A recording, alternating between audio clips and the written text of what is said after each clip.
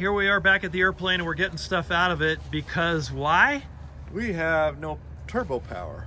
The doohickey? Is that an aeronautical term? Yeah. We're here in Brigham City, Utah. First thing we got to do when we get in here is eat. And that's really important. Then we'll go play with the airplane. So we got our priorities straight, don't we? That's important, priorities. I'm Eric Reese. I sell real estate for a living, but I fly and instruct in the Aerostar for fun. Join us on our travel and training adventures in the world's fastest light piston twin.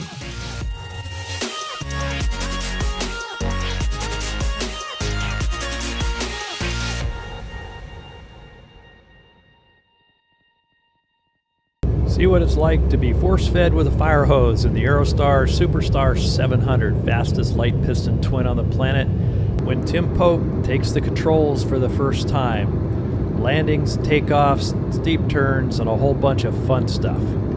Master should have come on at the same time. That's when the left and right alternators go on. Okay. Then keep coming across, and lights as necessary. So a beacon, which is where it says STB, the left side is beacon. There's a split switch. And the other one's strobe? And the other one's strobe. So remember, it's alphabetical. Beacon, strobe. Okay. Okay. And that's all you need to have on to let people know we're going to start. And you keep coming across. You've already got the fuel on over here. And let's check the crossfeed light. Okay, that's on. I hear the two motors running. Okay, the boost pump's off, and you would hear it if it wasn't. Mags are off. And I kind of come over here, make sure the props are forward, throttles and mixtures are closed. And then work my way on down. And I can set the trim. So for takeoff on the elevator, and because that's not working quite right, I'm just going to go, and this is really hard to do, 1, 2, 3 of up trim. And rudder trim, that is right at neutral. Maybe it's just a tad, a little bit right rudder, which is great, so we don't need to worry about that. Pressurization set, bleed air. Your cabin doors deflated, you're in the normal dump mode, and the other bleed air is on, you're in the bright switch. Then come on up to the top, flaps. Bright switch. Yeah, the bright switch, so you can go, your bright switch is in a different place. Okay. This is the electric pump, and that's loose, wants to stay on.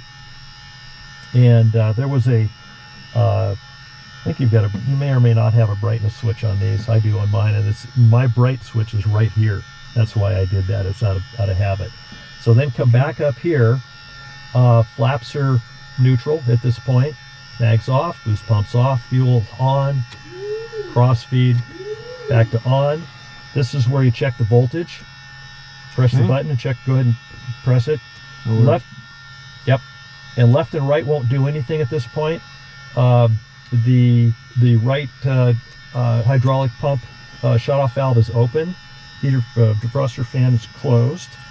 Breakers, like you did, come on up. The aux radio master, is off because the guard is down. That wasn't, I don't know whether that was on your checklist or not. Aux hydraulic is off at this point. And we'll come across, these are the air conditioning and fan are off. Come on up here. This doesn't matter where you've got it right now, but it's set up for EGT or all on fuel flow. Fire test up here, and come all the way across and down. So that pretty much sets you up for the start. So now we can go to you can just flip that page all the way over, and we can go to your engine start. Okay, another engine. Okay, so that's on.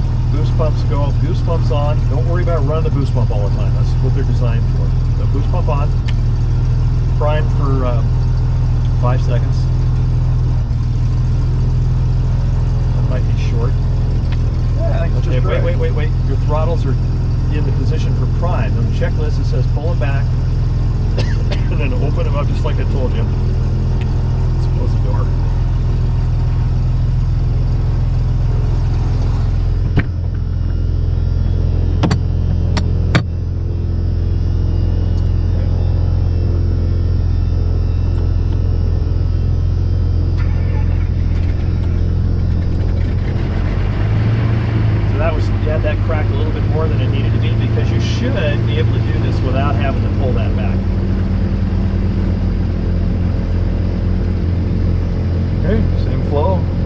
pressures Yep. well into the green. Okay, and we're showing about 38. That's a little low for that being on. And let's go back to off, and it shows 36. That's good. Okay, so then let's go to the next part of the checklist. So we've got the engine started. Started, the boost pumps are off. Okay. Before taxiing, lights and avionics switches. I think you're going to have all three of those are going to be on. The doohickey? Is that an aeronautical term? Yeah. Downwind runway 35, ready to 26 November Alpha, taxiing for 35. Now you don't need to have anything on the steering. Use differential braking and power.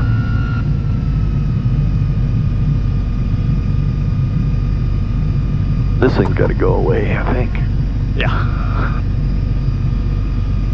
Then we're going to line the runway, check the instruments, rotate just under 100, it looks like. Yeah, so the final flow is starting over here from left to right.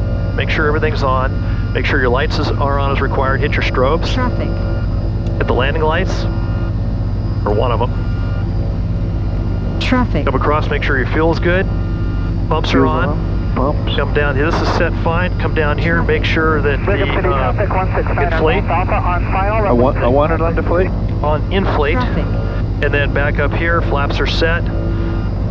Fuel's on. Boost pumps on, and one more time around here to the aux hydraulic arm, and then over in the radio set. Now you're ready to Traffic. go. And one more thing. Set your heading bug to the runway heading. Traffic. Which is 35. That's not the heading bug. That stays at 275. Traffic. Brigham City. 6 November Alpha is entering a 35 for departure, straight out. Clear on the right? All right. When I start, I always start not way back. Keep going. Just start with the yoke right about here, about halfway out, and that'll help with lightening the nose. Oh, it's left traffic. Hit it again. Yeah, you're on. All right, it's all clear to the right. Thank you. Nobody's on the runway. And I want you to get lined up at the center line and come to a complete stop with the wheels centered.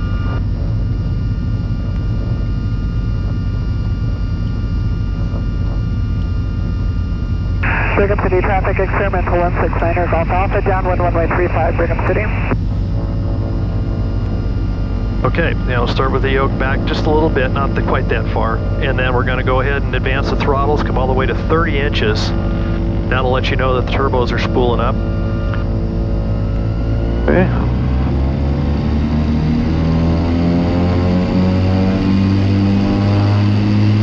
Okay, release the brakes. Keep going up with the power. That was pretty fast on the power. Keep going up. Keep going up. The right one's at 42 and the left one's not quite there. Okay, so far so good. Clear speed's alive. That was a lot early. God. You came off the ground at 80. Okay, there's 100 knots. Positive rate of climb. Okay, so we had the... Positive rate of climb. Gear up. 110 flaps up.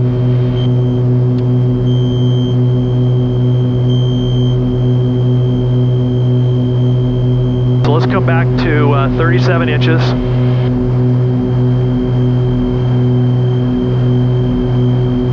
Balance them out, and then 2,400 on RPMs and sink them.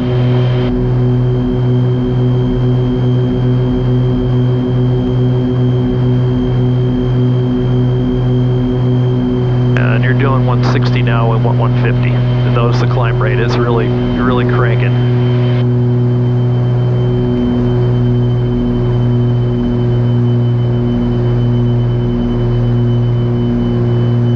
Brigham City traffic experimental 169er Golf Alpha, turning final, runway 35, Brigham City. All right, let's turn left, heading 275, and then let's go direct Blida.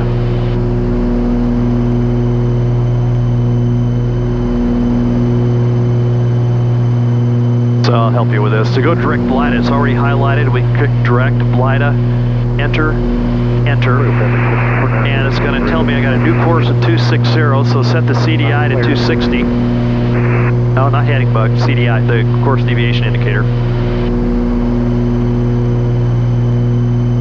And that flies just like any other VOR at this point. Experimental 169 Golf Alpha, turning crosswind for runway 35 for touch and go. Let's go to, give us some more altitude. Let's go to 10.5. Okay.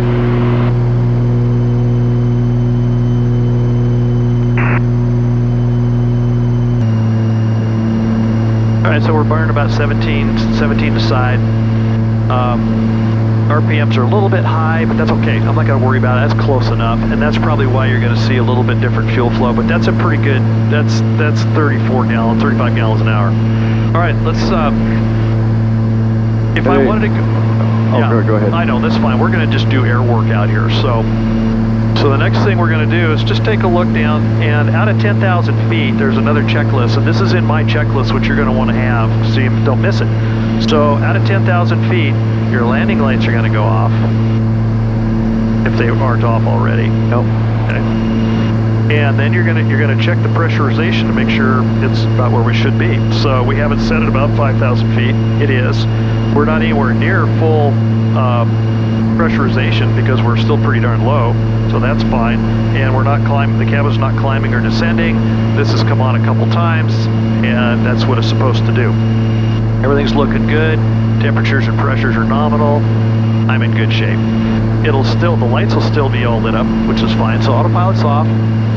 So we're going to slow down a little bit. Let's throttle back to 20 inches of manifold pressure here.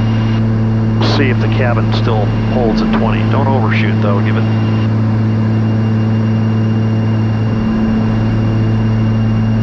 All right, just trim, yeah, it's climbing a little bit, it'll stabilize. So 20 inches, and let's trim for level flight. Let's stay at 10.4. Oh, clear. Usually they balloon up when you... Oh, there it went. Oh, you ballooned way up.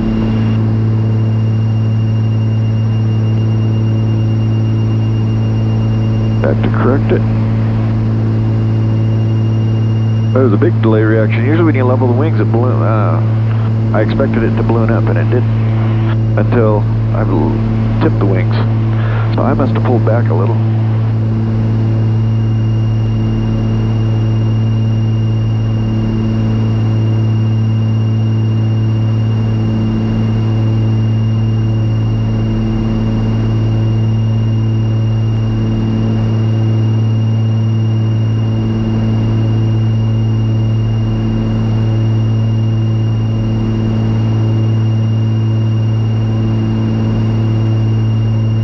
That's looking pretty good.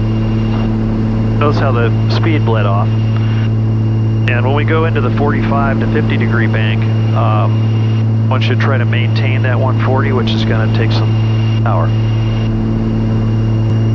All right, let's roll into one to the left at 45 degrees bank, right hand on the throttle, because you're going to add throttle to maintain 140 most likely. Want to stay plus or minus 100 feet, plus or minus 10 knots. Little less correction on the pitch, because otherwise you're going to chase it all over the place.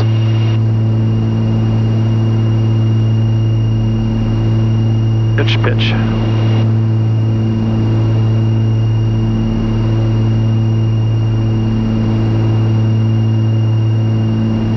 Pitch, pitch.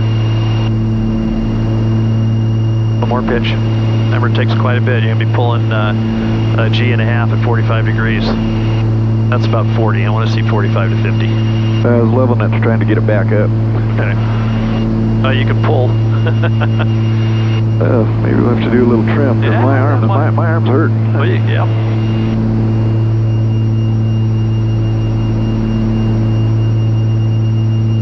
Alright, now we're going to start pulling her back up. Just gentle motions. We'll go around one more time just for the fun of it, unless you want to turn. Yeah, you can go around another time.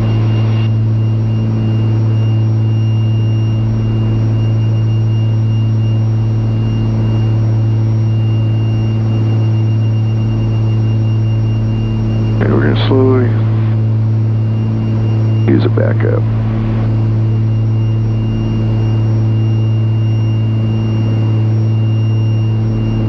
If you wrestle it back up, then I can get to porpoising. Exactly. Same thing with your staying on glide path and glide slope. It's very tiny movements and patience. Oops, I looked away for a minute. This one might take some practicing and figuring out the power settings, and because as power bled off, I increased power, I started playing with that pitch and yeah, and you want to do that kind of by feel, and your eyes should be outside the airplane most of the time, so that you've got some little mark on the windshield. Yeah, that's, let's go back and reset. Okay. Push.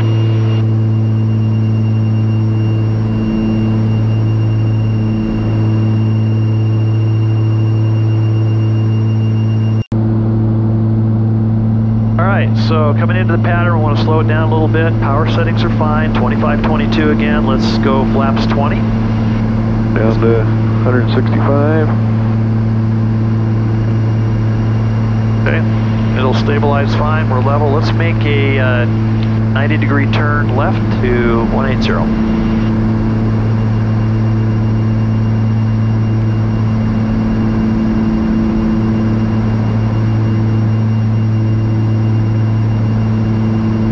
Scan going, you're climbing. Just relax it a little bit, stop the climb, and then adjust no more than 100 feet a minute to correct. Otherwise, you're going to chase it all over the place. What I found myself doing with the steep turn. Yeah. Way more than I'm doing now with that 100 foot.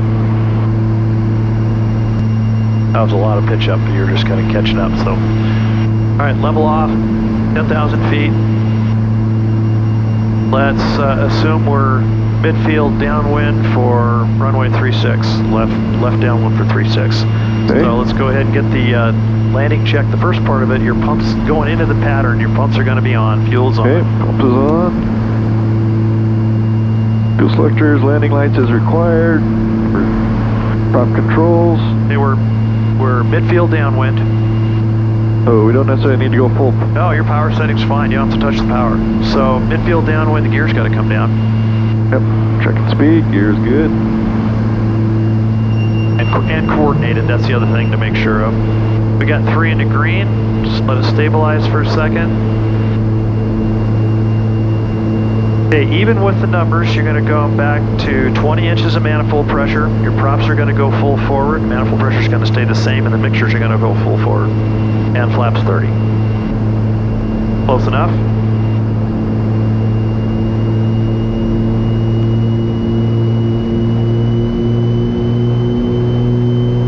Okay, at this point we're going to be getting our 500 foot a minute. Yeah, roughly, and you're shooting for, right now your speed's fine, so let's go to flaps 30.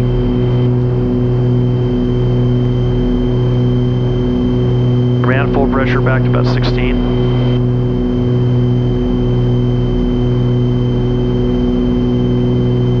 Speed's 120. Okay, and it'll bleed off a little bit, and this is where power's going to make a difference. And it takes some time for the speed to bleed off. Yeah. Okay, let's make the left turn as if we're turning our base. Okay, heading 090.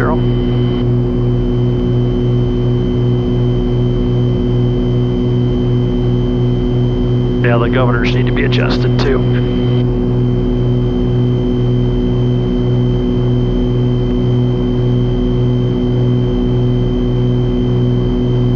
And we'll just roll out on final. I just changed that to 090. Okay. The freeway down there kind of sort of works. That road. Okay, that's good. Okay, and you wanted 110 as our...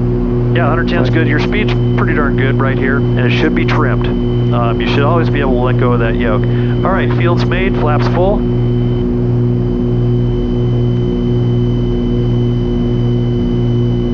Power is necessary, probably come back to about 14.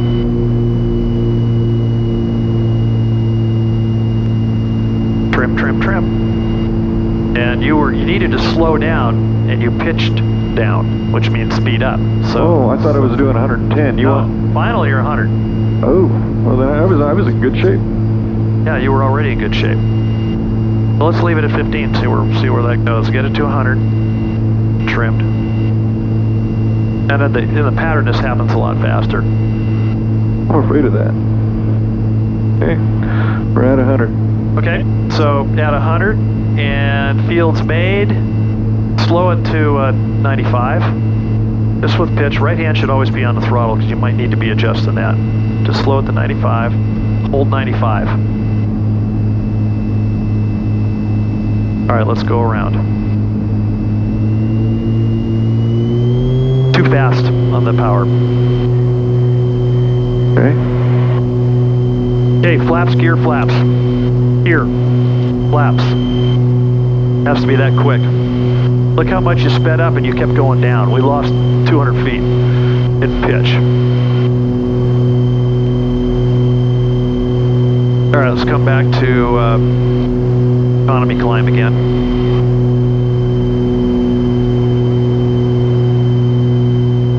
Remember, the turbos will tend to overshoot if you push them that hard.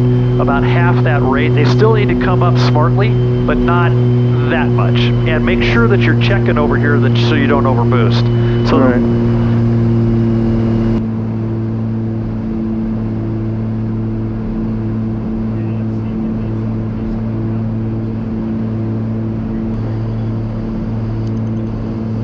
Looks like the audio failed again.